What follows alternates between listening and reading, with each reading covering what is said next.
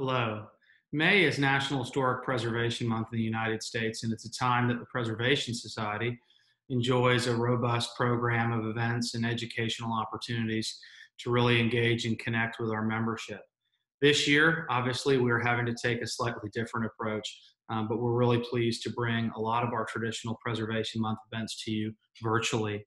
We're pleased that we'll be hosting our member meeting on May 5th. Hope you can join us for that. And we have a great series of upcoming lectures and discussions over the month. I want to give a big thanks to our sponsors for sticking with us through this difficult time and ensuring that we're able to continue to keep up the level of programming that we've enjoyed in the past. And I think this year for Preservation Month, it is really a celebration of 100 years of historic preservation. The Preservation Society turned 100 on April 21st. So just a few weeks ago, we enjoyed our 100th birthday. And so this is a great opportunity for us to do a little looking back and see what we can glean and learn about the origins of preservation and how it can inform our continued work today. And I think when we have a conversation about preservation, we need to take a moment and recognize what it is that we're working to preserve and protect. Charleston is one of the most special cities in the world, and it's one of the truly great cities of the world. And it's really a composition, obviously, of fantastic historic architecture, but it's really the vibrant commercial corridors, the neighborhoods, the incredible buildings that make this city so unbelievably special. One of the few benefits of what we're going through right now is it's provided an opportunity to really look at Charleston through a lens that we seldomly get to use and see it really in its almost uncluttered state. And so it's been remarkable to see the city over these past few weeks. And really, it's standing alone as a testament to the unbelievable beauty and quality that the city has.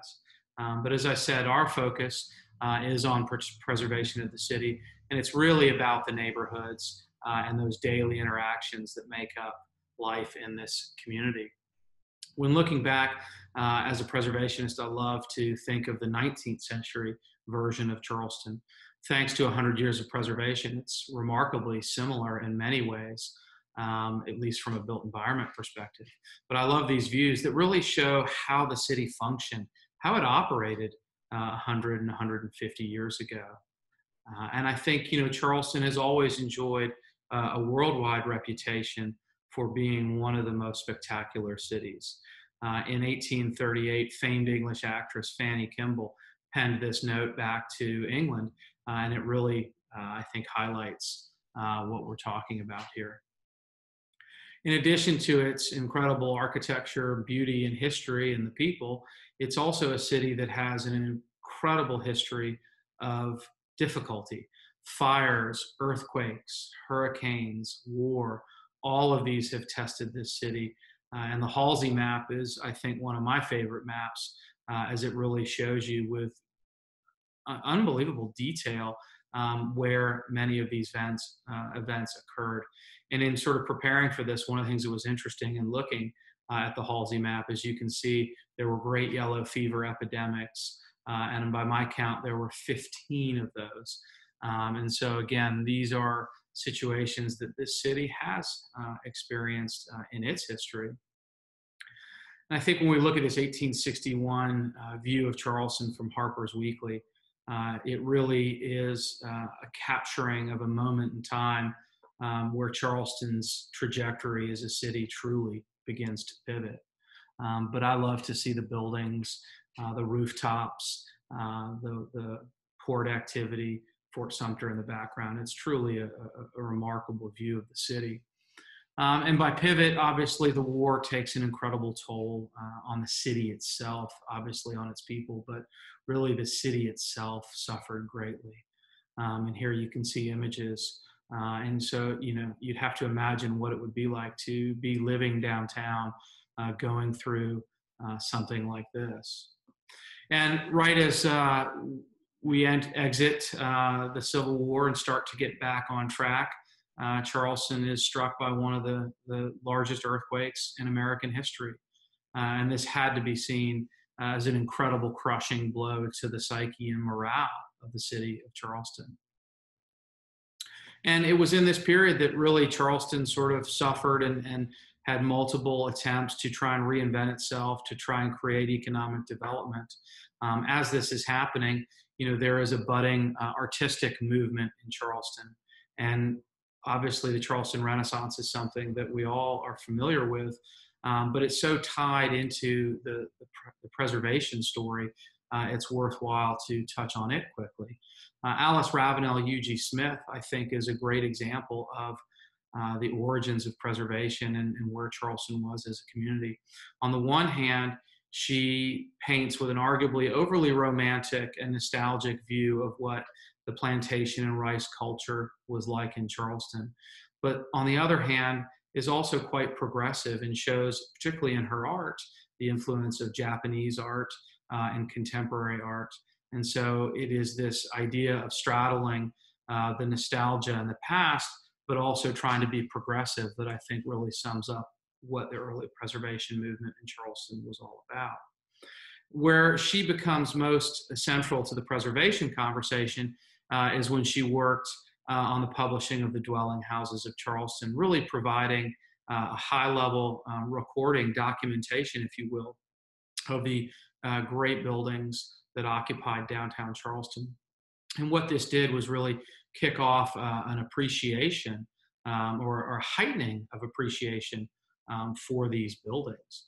And this is the time period where you have people starting to come to Charleston from other locations.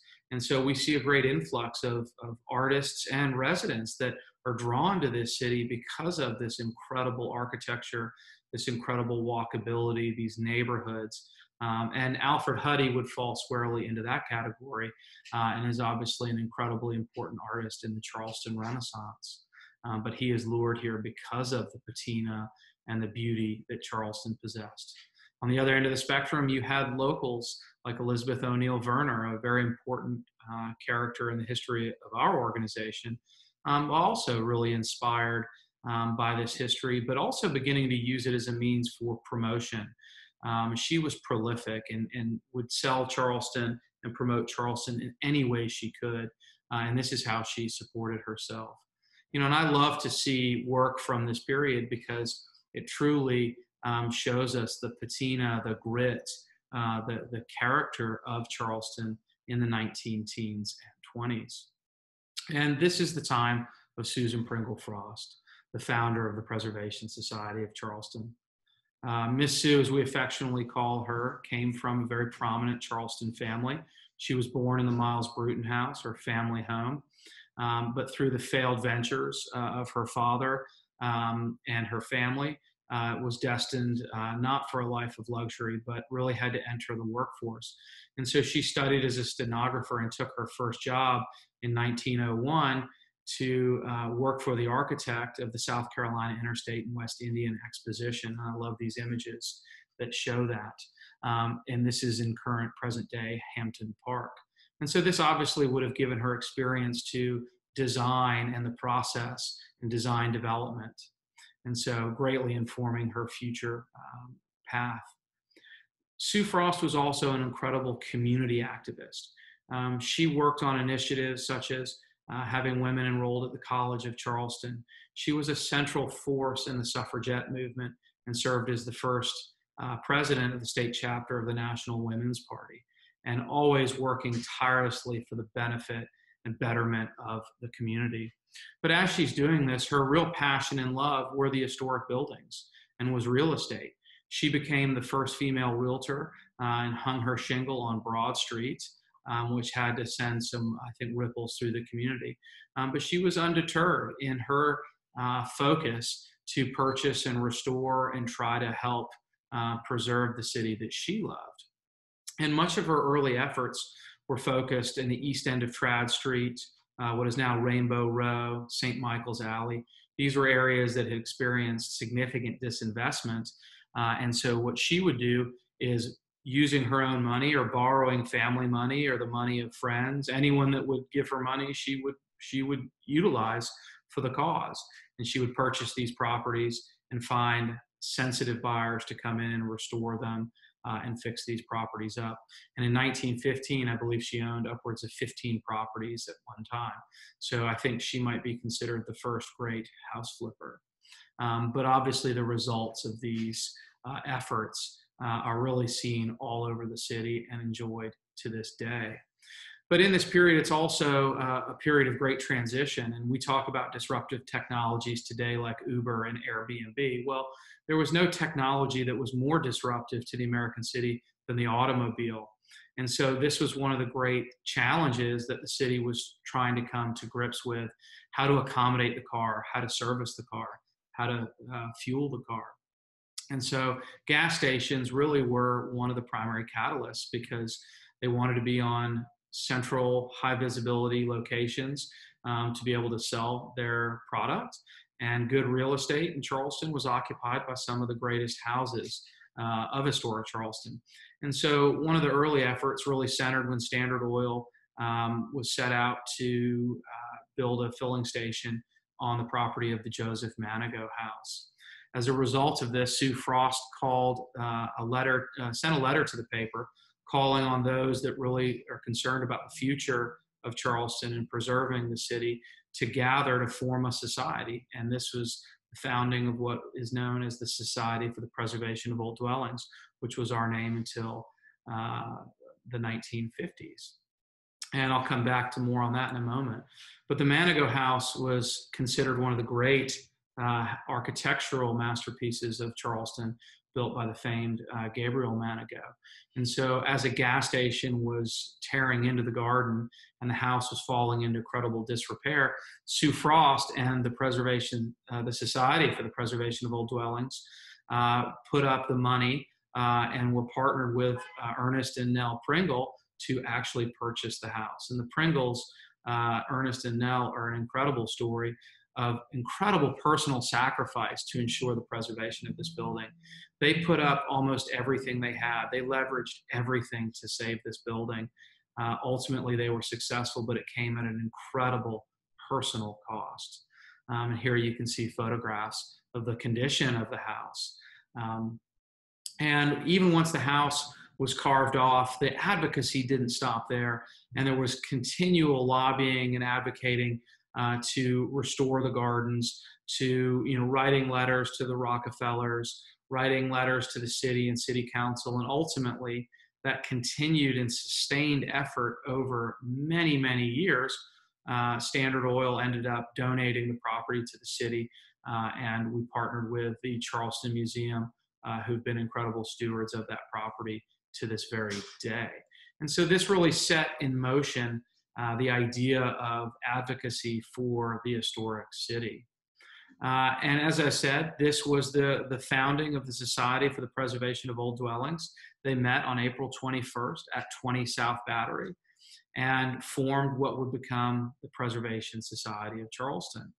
And it was this group of progressive individuals, many of whom were local, but also a large number of which were new to Charleston, that all had one thing in common: a love of this place and a desire to do something about it. And here's a photograph from one of our earliest membership meetings. And this is a period where I love to go through some of the minutes and understand a little bit better the DNA and history of the Preservation Society. So from that May 5th meeting, our first actual membership meeting in 1920, 100 years ago next week, the scope and aim of the society should be far-reaching, ramifying into all parts of the city and all branches of the work of preservation. And from 1928, Charleston is blessed in that we still have so many of our old buildings, and it is the aim of our society to educate the public up to an appreciation of them, rather than to have them awaken too late to the great and irrevocable loss the city has sustained and allowing them to be removed or destroyed. And another one from February of 1928. Until we have the full cooperation between the out-of-town people and home people, we will not get the results desired, which are to preserve for all time in its entirety the architecture of our city, which includes its lovely homes, its wrought iron work, its beautifully carved woodwork, its old-time flagstone pavements. In fact, all that goes to make up our city in its old-time beauty and dignity and stateliness. And then from May of 1928, members of our society are not opposed to progress, that we should like to see Charleston develop commercially, that we are most anxious to see industries, smokestacks, and everything that would advance Charleston commercially. But we want them properly located and not at the expense of the beauty and charm of Charleston's distinctiveness. This one resonates with me personally. And all of this is really behind and following the driving force of Susan Pringle Frost. And I think her letter to the paper in 1937 sums up, I think, a lot of her beliefs and efforts. We have something that few cities in this country have. Let us safeguard it by concerted effort. Now is the time. Tomorrow will be too late. And if you're a member of the Preservation Society, you've seen this photograph probably a few times that accompany this quote. This is an actual rendering of the originally proposed Grace Memorial Bridge that was designed to land at Market Street. Fortunately, through multiple revisions, that landing point continued to creep its way up the peninsula. And I think when we look at things that can seem daunting, like the Army Corps' attempt to build a wall around the city, it shows us that the first version is not always the best version, and that we should continue to push for the best possible version of the plan.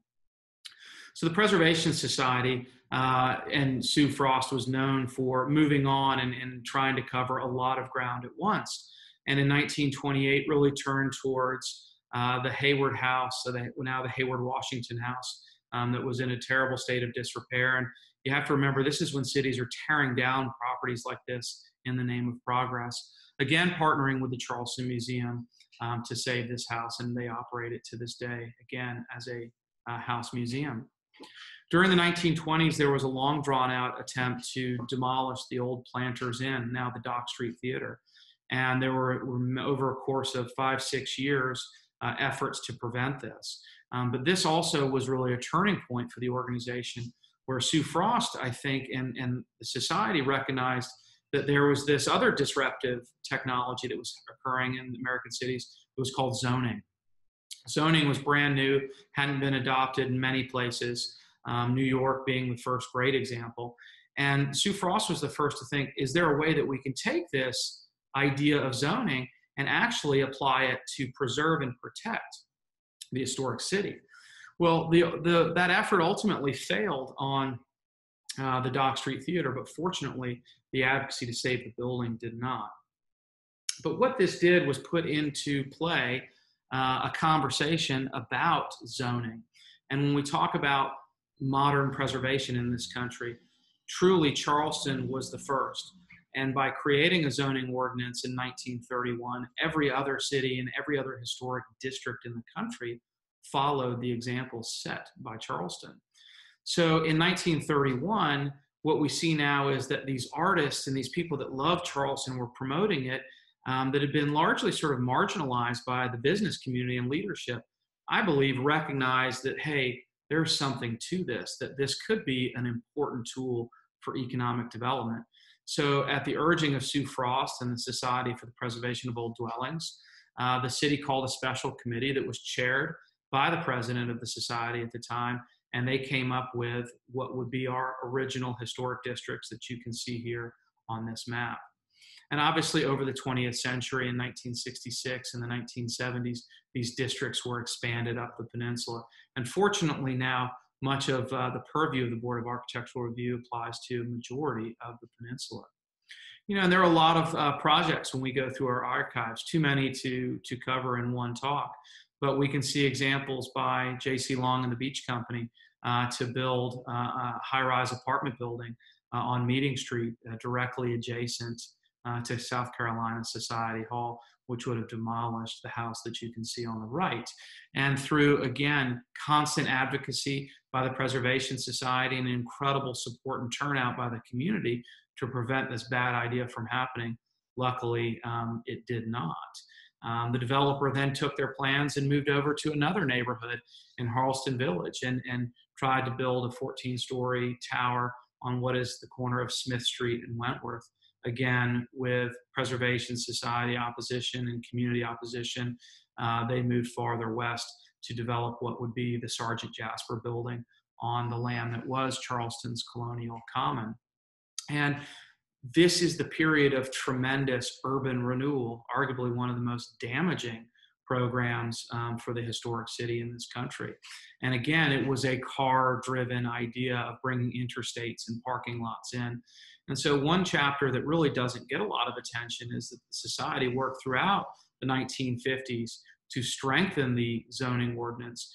And one of the great outcomes of this is that parking lots were prohibited from going into residential districts, which there was demand for and would have had obviously a massive impact. And there's so many cities around this country that you can go to today and see the damage that was created. But fortunately, because Charleston was progressive and thinking ahead and thinking in a preservation mindset, we escaped the fate that so many other cities fell into. But, you know, for all of the positives and the progress, there are also incredible losses in this period. The great Charleston Hotel on Meeting Street was demolished for a motor court motel, a loss of a tremendous building. There wasn't enough advocacy to prevent this from happening. And I would argue probably the greatest single loss to the city of Charleston, architecturally, culturally, and socially, was the demolition of the Charleston Orphan House at the corner of St. Philip and Calhoun Streets. This was demolished in the 1960s to make way for a Sears Roebuck, and ultimately that building still survives and serves today as the Lightsey Center at the College of Charleston. But these are reminders of why we do what we do. And for every one of those projects that burn and sort of sit prominently in our minds, there are more that we can't recall because you can't travel around this city and find a block that hasn't been touched or enhanced or had buildings saved by the work of historic preservation. And here are a couple of examples of buildings that would be gone if it were not for the tireless advocacy for preservation in this community. And it's not just buildings. Like we saw with the Grace Memorial Bridge, the James Island Connector was considered one of the most important infrastructure projects in the city. And it'd be hard to imagine the flow and function and mobility aspect of the city without this project. And we think about the incredible impact and traffic that it puts onto Calhoun Street. Initially, this was designed to land at Broad Street. And again, really through the tireless efforts of the community, led largely by the Preservation Society and Jane Thornhill and Liz Young. And they were determined not to have this happen and worked with all of the stakeholders to have this moved up to Calhoun Street. And I just sort of have to wonder today what Broad Street would be like if the connector had landed down at the west end of Broad Street, and what the impact would be on those adjoining neighborhoods. But all of this comes really to a big moment. King Street in the 1970s was incredibly run down. A lot of vacant buildings. It was incredibly disinvested. The suburban flight had really eroded the core of the city. And Joe Riley, in his first term as mayor, you'll have to pardon the motorcycles, one of the downsides of being on King Street. But the Charleston Place Hotel was conceived of as a catalyst to reinvigorate King Street. And here's an early design proposal. And this went to the BAR, and the community was very divided. Many felt that the economic catalyst was necessary. Many others felt that the design was so detrimental and foreign to the city of Charleston that it would forever impact the city negatively. And so there were lawsuits, and this was a debate that raged on for many, many years and was very divisive. And the Preservation Society even had multiple slates of officers proposed trying to change the position of the organization. But the society prevailed in holding the line and calling for a better preservation outcome. So again, here you can see early renderings of how massive the original proposal was and how it would have really dwarfed the historic market.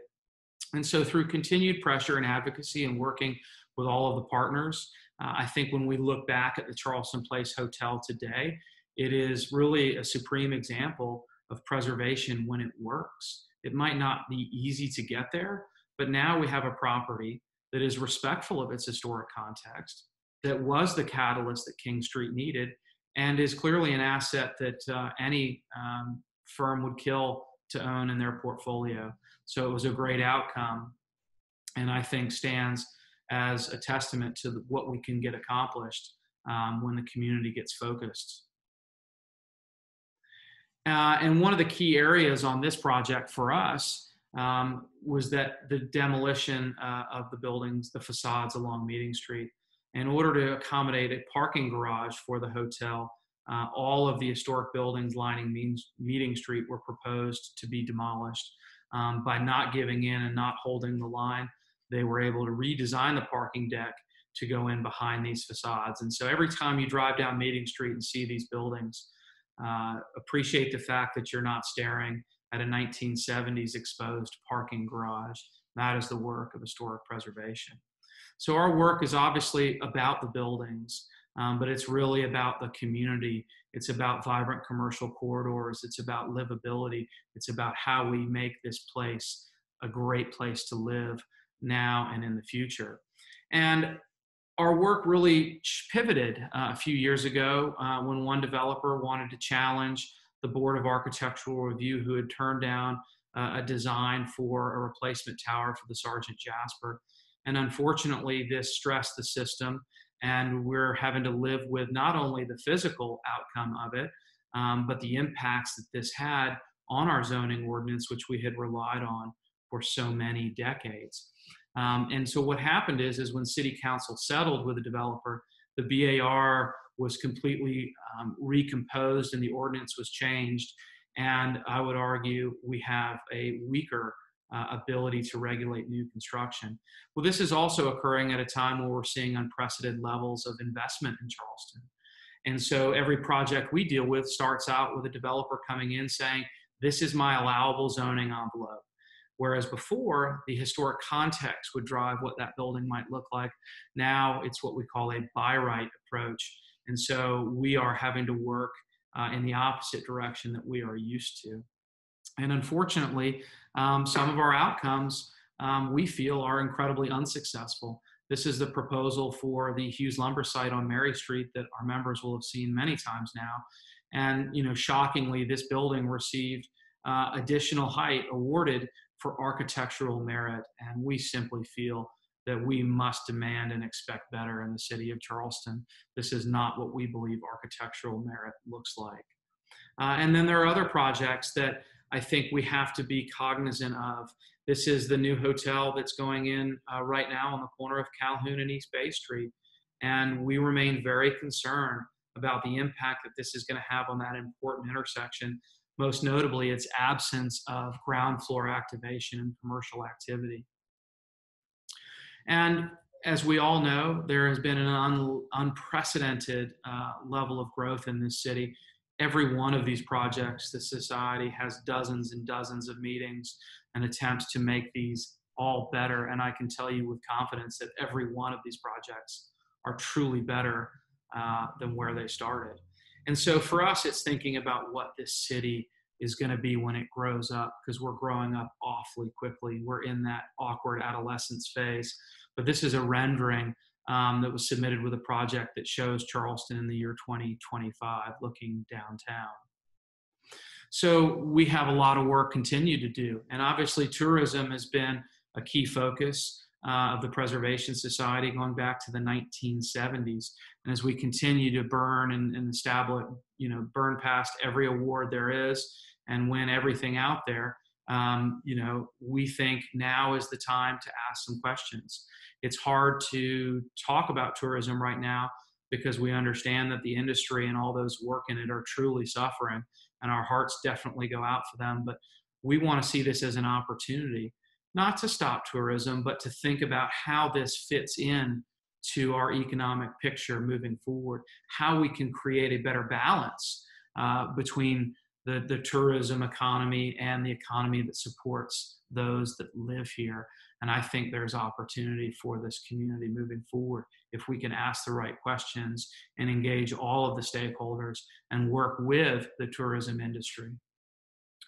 We have to stop seeing the essential businesses that support residents closing and being replaced by hotels and galleries and businesses that cater to people who spend 48 hours in our city. This will continue to be a big focus for us. And obviously, all of this happens within the framework of sea level rise. Flooding has impacted everything we do. There's not a project or an issue that we have to address that we don't have to consider it within this context. And we're working hard with our community partners and stakeholders to try and convene a community voice around what we need to do. There's a lot going on, and there's a lot of competing voices. And the bottom line is the community needs to be well informed and involved in that decision making, and we'll be working continually towards that end.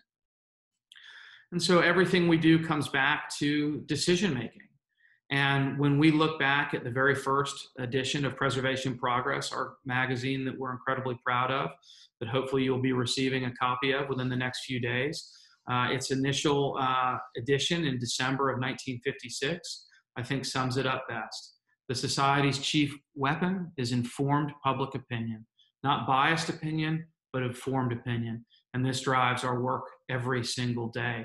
And so whether you can log on to our website, whether you can get the news updates there, get our emails and our communication strategies, keeping you informed and engaged, or utilizing our toolkit to connect with public meetings or city members of city council, it is about connecting the community with the decision making.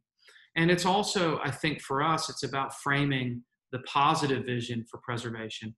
What do we hope to see? What does Charleston want to be in 15, 20, if not the next 100 years? And so we are an organization that is very much rooted in our past and rooted in the history and architecture of the city.